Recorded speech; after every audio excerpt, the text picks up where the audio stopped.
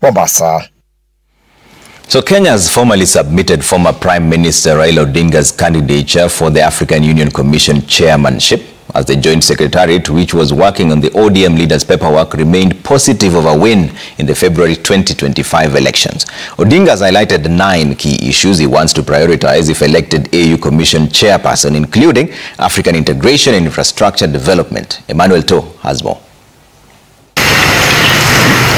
After weeks of dotting the I's and crossing the T's on his AU Commission chairmanship application, finally former Prime Minister Raila Odinga's bid has been submitted with a joint secretariat which includes officials from the government and Odinga's camp submitting the documents Monday.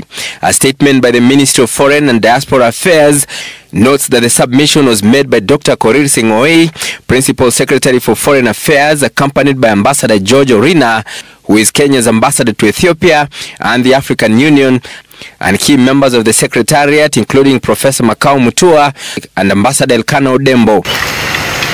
According to the rules, the submission was made through the Dean of the Eastern Region, Raj Buzgeth, Ambassador of Mauritius, and to the Office of the Legal Counsel of the African Union. Odinga has prioritized African integration and infrastructure development, economic transformation, enhancing intra-African trade, financial independence, gender equity and equality, agricultural transformation, climate action, peace and security, and youth empowerment agenda for Africa. The application came ahead of the August 6th deadline before the candidates are put to an aptitude test and a televised interview to gauge their suitability.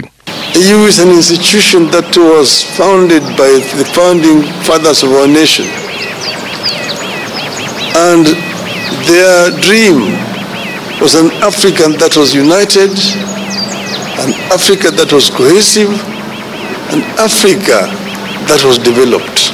Additionally, the campaign involves outreach programs to capitals of AU member states, briefing of Kenya missions abroad, and engagements with diplomatic corps in Nairobi.